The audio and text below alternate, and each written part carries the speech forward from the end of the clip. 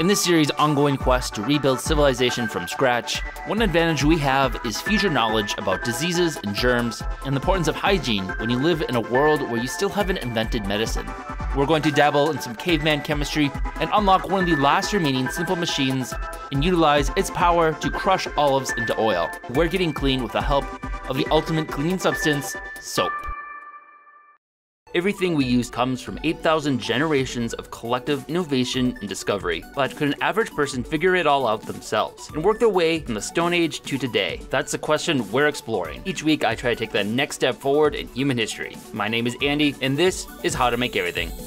Be sure to subscribe and turn on notifications so you don't miss the next step in this journey. Thank you to Unbound for sponsoring today's video. If you are a publisher or a business, you know how important impactful landing pages are to your operation. And at HTME, we know that having the right tools makes all the difference. Whether you're promoting something new, building a mailing list, or offering a sale, being able to engage your audience quickly and get them to act is essential. Unbound is a leading landing page builder platform that helps you convert more visitors into leads, sales, and customers. You can build beautiful, high-converting landing pages with no coding required. Their easy drag and drop builder and a huge selection of pre-made templates helps you realize your vision in less time. And Unbounce uses artificial intelligence to optimize your landing page for greater conversion. Unbounce is the chosen platform for nearly 15,000 businesses, including Zola, Later, and Hootsuite. So click the link below or go to unbounce.com/HTME and use promo code HTME to get 20% off your first 3 months. That's unbounce.com, promo code HTME for 20% off, or click the link below.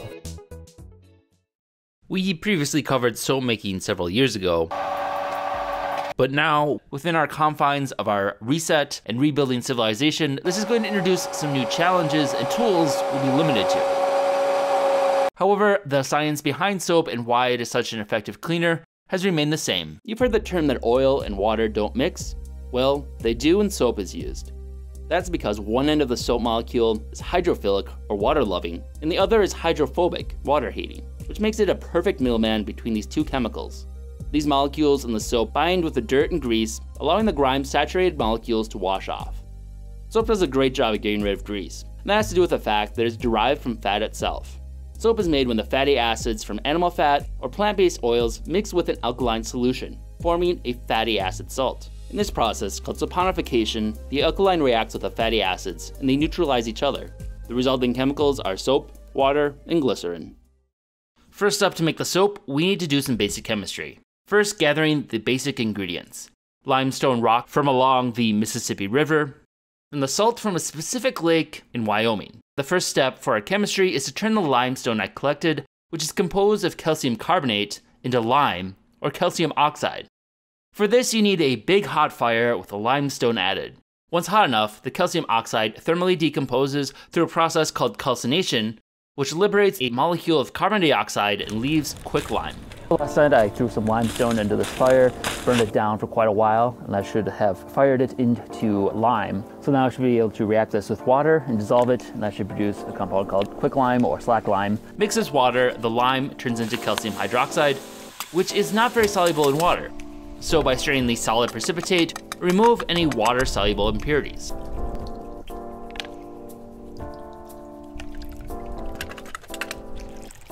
Got the lime all separated now, so next we'll make the lye. So we're going to combine it with the soda ash from the natron. So we have the salt we dried out from the lake water we collected in Wyoming. The lake water from the specific lake contains a large portion of sodium carbonate, or soda ash. Soda ash is a weak base, which itself could be used to make some primitive forms of soap. But for a high-quality solid bar soap that we're used to today, we want to chemically react it with the lime and produce lye, which is much more caustic. So I'll just rehydrate it in some water, and then we'll add the lime, and we should get our lye.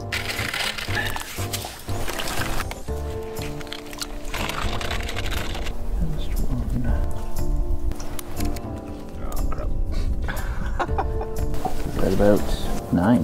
Yeah, we're already starting out pretty strong. All right, so now I add the lime to our saturated natron. And the result of this should be an exothermic reaction, so it should heat up as it reacts. It's getting warm. All right, so it should have reacted now to produce lye in the solution and calcium carbonate that settled out. So now we'll just strain it, and the solution should be just our lye. Still floaties. Then over a low heat, we evaporate off the water so we have a solid powder of lye to make our soap with. With the lye made now, the main other ingredient we need will be an oil or fat to react it with. We previously explored the process of pressing olives with the use of the simple machine, the lever. But now, further along in history, it's time to rebuild the oil press with some of the latest technologies of this era. A new simple machine called the screw, as well as a new material to use, concrete. For some inspiration, we're looking at this oil press from Cyprus, made with a wooden screw held down with a wooden frame and a concrete foundation. Let's start by first making the wood frame. All right, so at this point, the sawmill I'm working on is a little undeveloped, just a hand saw at this point. It's gonna be a bit of a long-term project. Let's see if I can fix the focus a little better, maybe cut. Oops. Now that we need to process some wood, I'm going to use our newly forged Viking Age axe that should help us hew up some lumber. Should be a little bit quicker than the saw. Once there's some water power, it'll be a lot faster, and or at least a lot easier. Set it and forget it. Instead of chopping a fresh tree, we're going to reuse some old lumber. I got some old railroad ties and provide some better wood than the random down trees we find that have been half rotten in the past.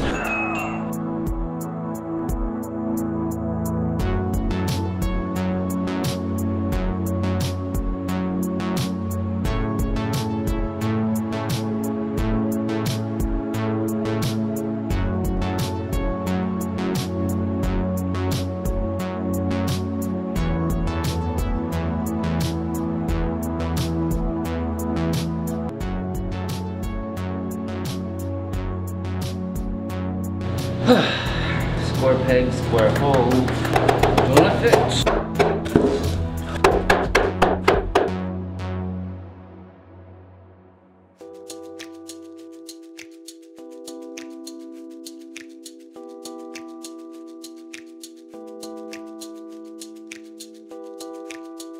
While we work on the frame, Lauren got started on crushing the olives, using an also recently made tool, the mortar and pestle.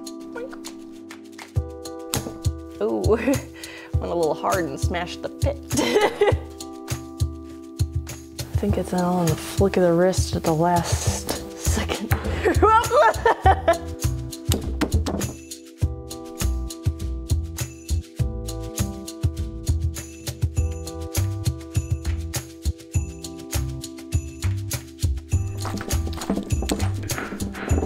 Coming in.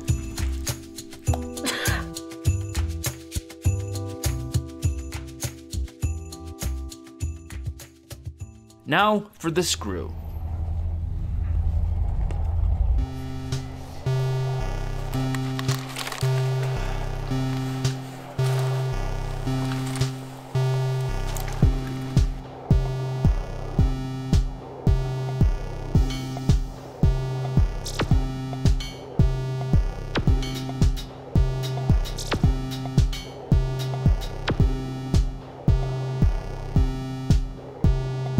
All right, so cut this fresh limb and rounded it off. Got it as even a diameter as I could.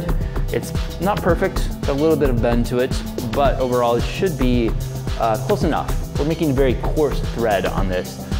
Later on, more sophisticated methods of carving very intricate and fine threads were developed. But at this point, they're mostly just hand carved. So that's basically what we're gonna do. I'm gonna measure out at very large intervals and make a spiral groove down the whole thing using just hand chisels and files to basically make a very large screw. And that'll go into the oil press and allow us to apply a fair amount of pressure to our olives.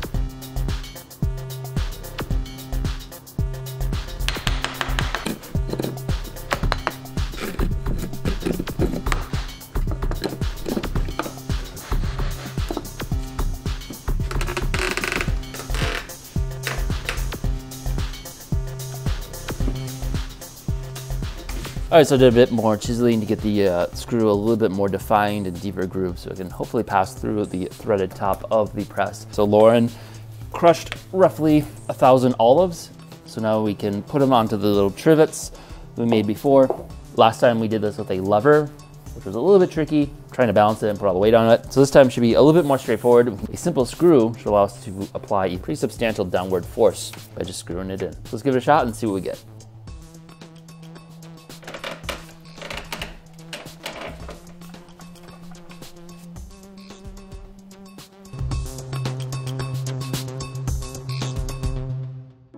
For some extra fragrance, we can harvest some lavender flowers.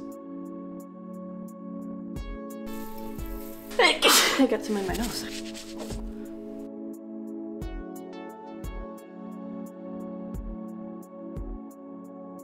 Now to combine all the ingredients to form the soap through a process called saponification.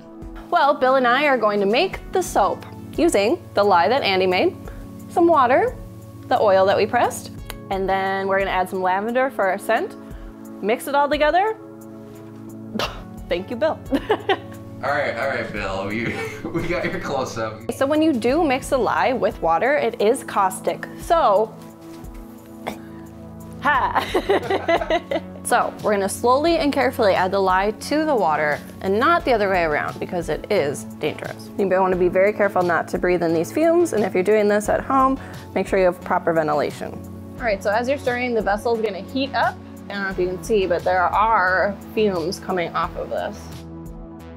Blub, blub, blub, blub, blub.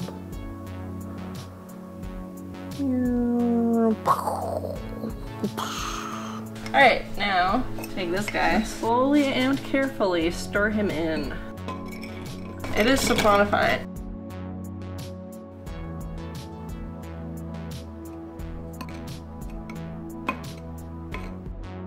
Forbidden soup.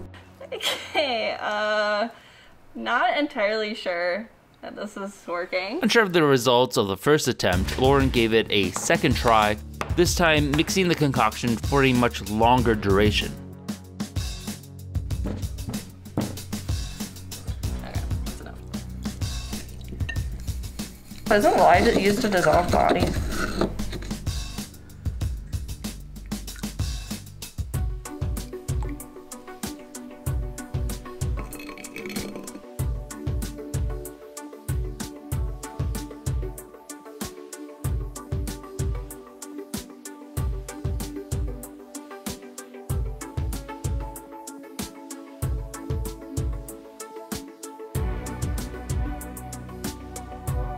Broccoli cheese soup on a cold day. Soup.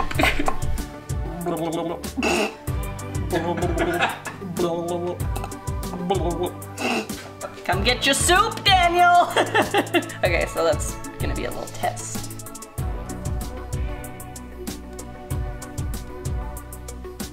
Pea soup. Gotta get all the goods.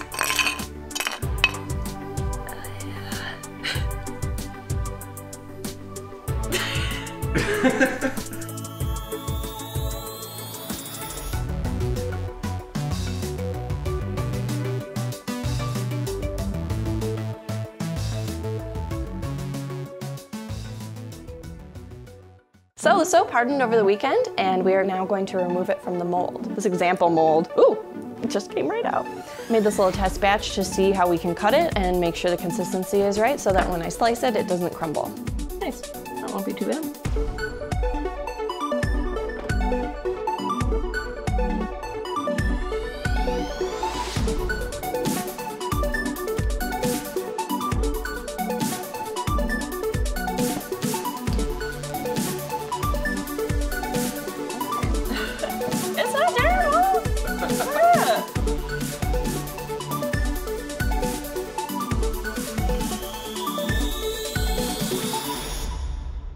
This one definitely turned out a lot better than our first couple attempts. Right, so I think the reason that this batch didn't really work out very well is because we did not mix it well enough. The first pours were definitely a lot more olive oily because it was at the top. And then as I continued to pour, the rest were just this sediment of lye, which is definitely caustic. But this one, we took our notes from this failed attempt and stirred it a lot. And this caused the soap to saponify, and that definitely helped and made a more uniform blend, as when we poured it in the mold, worked great. You know, ultimately we're gonna want it to be just neutral as it's a soap. So we're gonna test the pH of this water just to see that we have a fair starting point. All right, so that's good. Should be about a 7, which is neutral. I'm gonna take some of the soap, put it into here.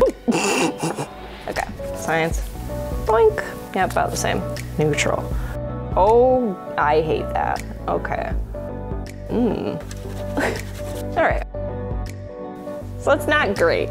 I don't have high hopes for this, so I'm taking precautions. Okay, let's test this guy. Okay. I would not use this on my skin.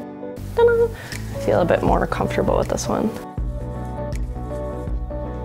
Much better. Some of the strip, it's a little splotchy, so it seems like some of the lye might have survived the saponification process, but I think it'd be safe to use it. All right, so we got the bacon grease, gonna apply a little bit to each quadrant, see what the most effective way of getting it out is.